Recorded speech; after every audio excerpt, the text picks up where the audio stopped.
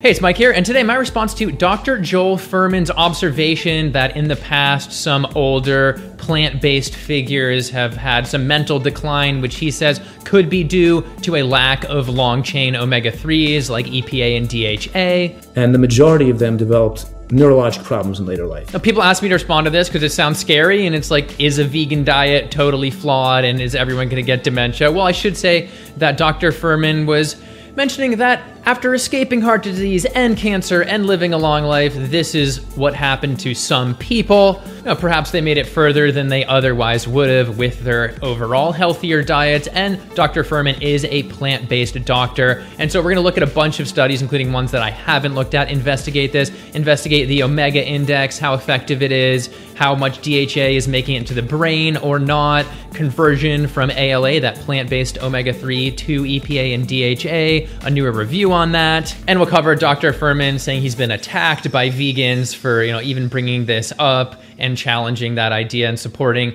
long-chain omega supplementation.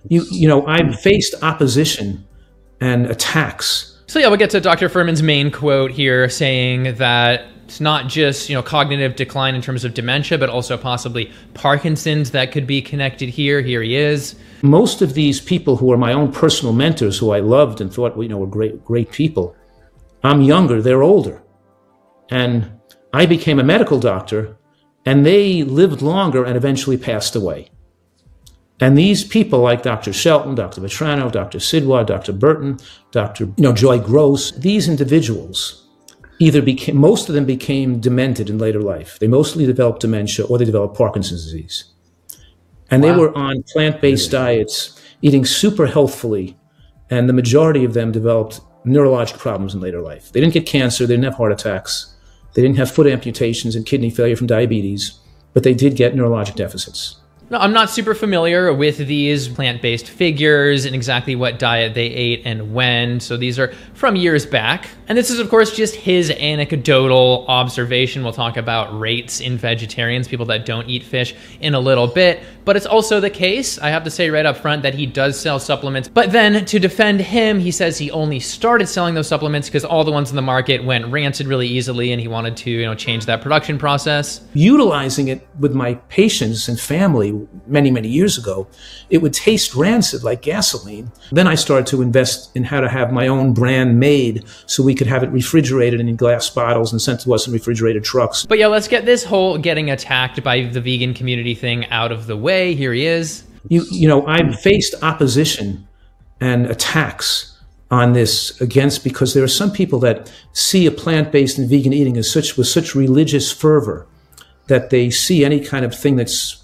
discussing maybe a weakness of the vegan diet as an attack against them and their philosophy. This is hard because from one angle, I can see why vegans would be like, hey, don't scare people away from a healthier diet. I think the nuances here, don't do that. But then, of course, we should be exploring all of these potential weak points of a vegan diet and improve them. It's also been a frustrating avenue for vegans because we've seen people quit over just hunches that they weren't getting enough long-chain omegas without getting any tests or anything like that, like Nikocado Avocado just having some brain fog and being like, I'm quitting because I need long-chain omegas, even though he could easily take an algae supplement and get those same exact omegas from the same place that fish do, algae. Miley Cyrus did as well, Ravana did as well, but clearly Joel Fuhrman is saying you can just take these. Speaking to any vegan insecurity as well, I should just mention that 80% of the world does not hit the recommended target of 250 milligrams per day of EPA and DHA, and this situation is mirrored by people in the US with, again, about 80% of them not getting that 250 mark.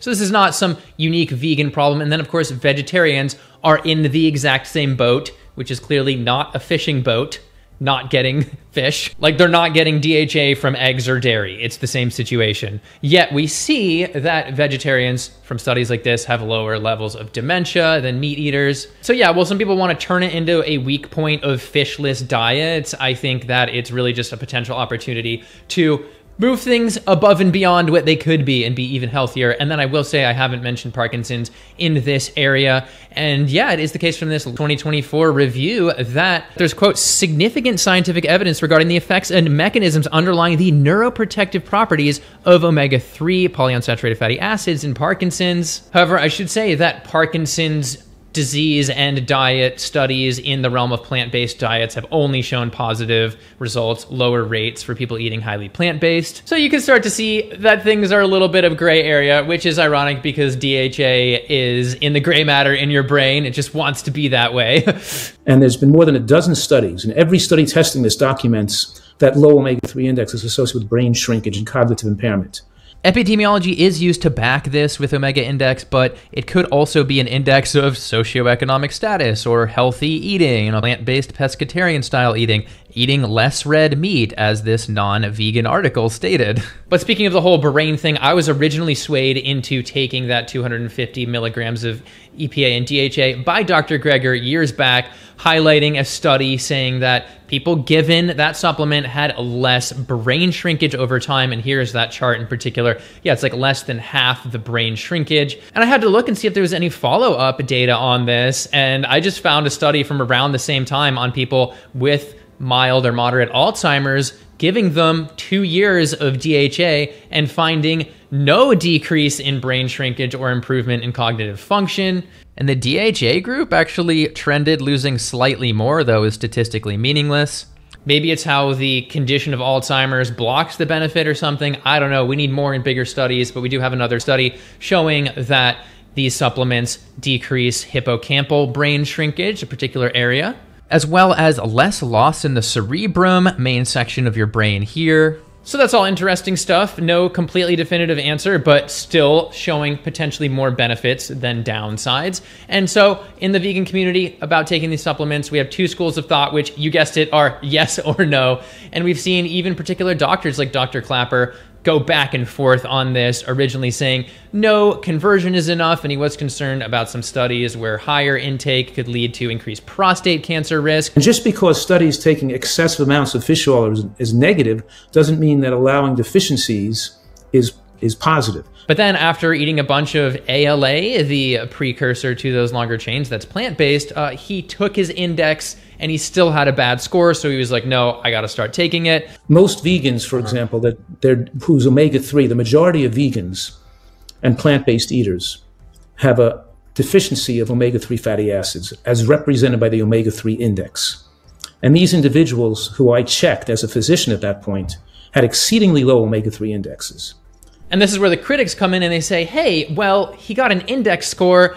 We're not completely sure that's a great indication of conversion within your body, especially when we're talking about brain levels. So Dr. Clapper was duped into taking these pointless supplements that are expensive, blah, blah, blah. Thankfully, they're becoming cheaper. Anyway, let's look into the index then. So the omega-3 index measures the EPA and DHA content of the walls of your red blood cells, your erythrocytes. And no, it's not taking brain samples. No one's scooping out brain matter here, I hope. This reflects longer-term status, unlike a plasma level, which is going to reflect recent dietary intake. And it is the case that about 10 to 20% of the fat within the brain is DHA, and that's especially in your gray matter, as I mentioned earlier, and that is responsible for movement, memory, and even emotions. So you want it to be intact. And for most people, the conversion from green vegetables and walnuts and flax seeds, those conversion enzymes to make EPA and DHA is very genetically determined. And some people can make more and some people make less. And with nutritional gymnastics, you can sometimes get yourself to make a little bit more, but mostly it's genetics that determines that. So it's not every person on a plant-based diet gets a low omega-3 index, but the majority of people do get a low omega-3 index. So the majority is placing their brain at risk. It's not really a risk if you're going to die young like most Americans, because you're not going to get demented before the age of 80, most people before the age of 80 anyway, when most Americans die. And if you're going to live to be over to 90, 95, 100, you're going to put your brain at risk if you don't take care of your omega-3 index. And this is where we get to a large review on conversion, looking at various sources of ALA, that plant-based precursor, and the results are not looking good. Now, whether we're talking about people taking flaxseed oil or ahi oil or whatever as a supplement, Well, EPA did tend to rise, which is good. For DHA, the levels didn't go up and in some cases even went down, but I have to mention that this is also plasma level, not just index, which isn't as good of a marker. Dietitian Jack Norris of Vegan Health has a heavily detailed page on this topic and compiled study showing that red blood cell index for vegans looks much better than plasma, with EPA being essentially the same as omnivores, but DHA was about 28% lower, but the same as vegetarians. But they did do some weighting. By weighting the percentage of total fatty acids, they say this obtains the most accurate picture of how blood levels of long-chain fatty acids compare, but not a normal procedure. They recommend focusing on ALA or taking a DHA supplement. And also back to this chart, there's some more points. These are generally smaller, low quality studies. It could reflect people being told to stop eating fish, to not mess with their omega consumption. They're also short-term studies. They're not on vegans. And there's theories that your body needs some time where you're not intaking the long-chain omegas in order to realize that it needs to start converting it. But yeah, an example of one of these studies, this study is used to attack low vegan conversion, but it just looked at a single ALA-rich meal and measured for 3 weeks after, absolutely no chance for adaptation.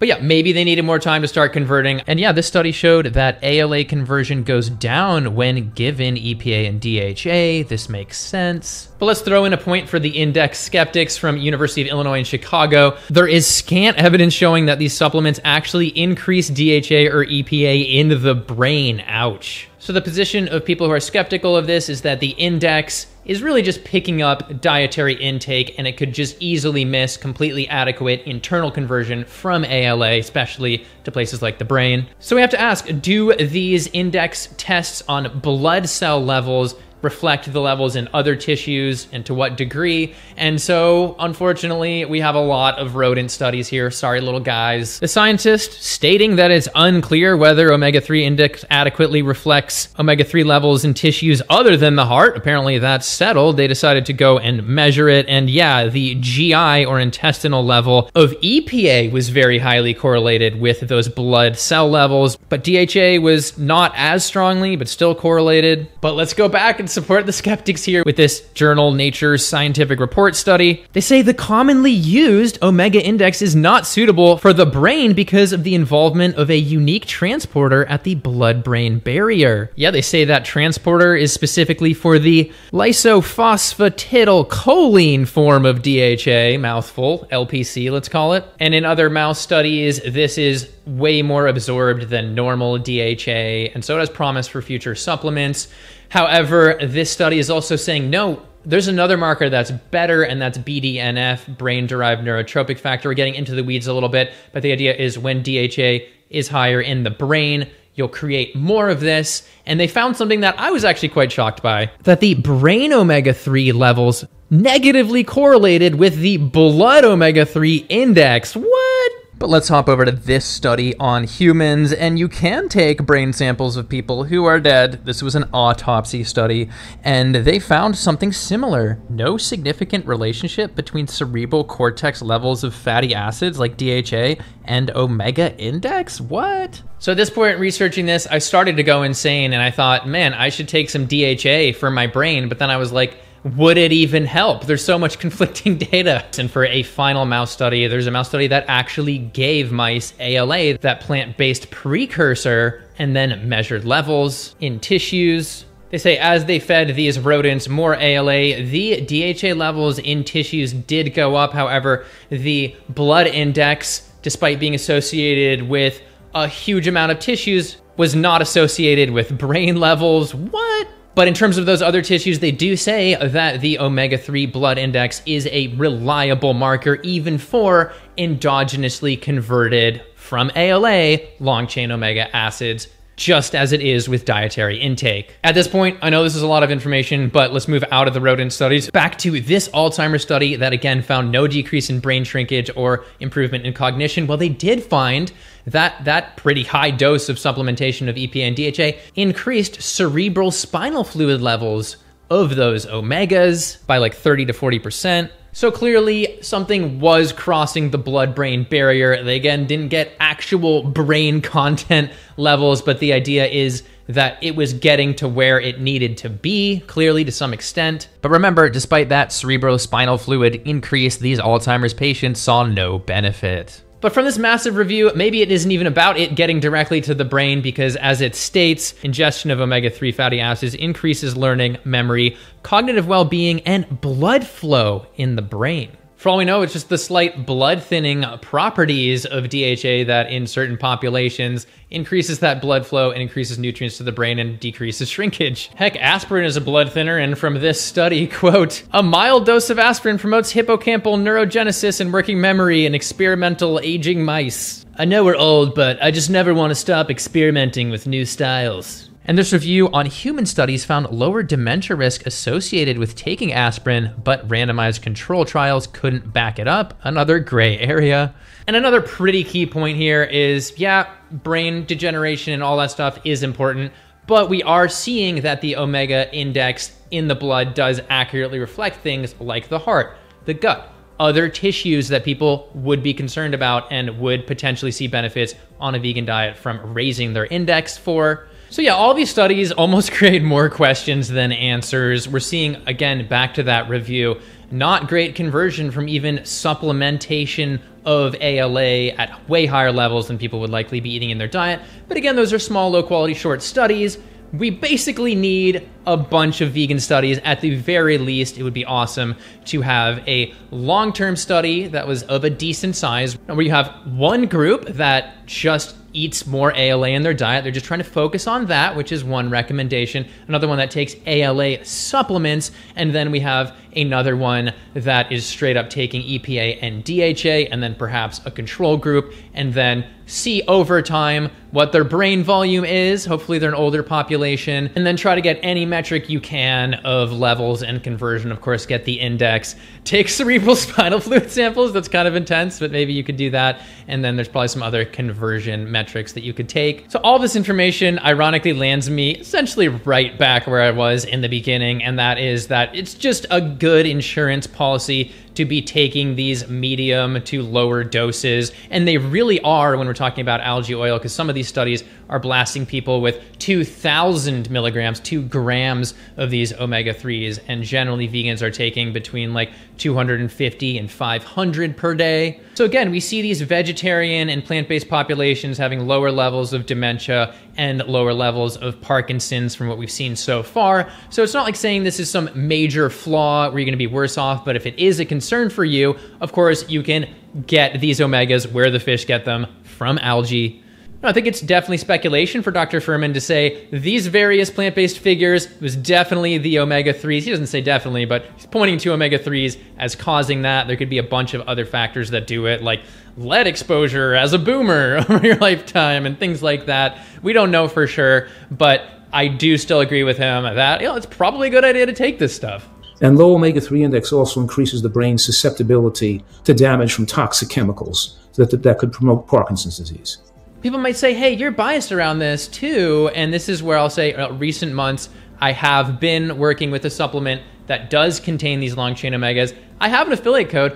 I'm not even gonna put it in the description because that's how bad of a business person I am. No, because I would come to the same conclusion anyway. I came to this same conclusion long before ever working with them. Anyway, hopefully all this information didn't just melt the DHA right out of your brain, the little DHA that is still in there after potentially eating a plant-based diet. I mean, but if there are any other lines of evidence that vegans should or shouldn't be taking these algae-based supplements to get the EPA and DHA, then let me know. Link it down below. What's your argument? And of course, feel free to like, subscribe, all that good stuff, and I'll see you in the next one. Thanks for watching.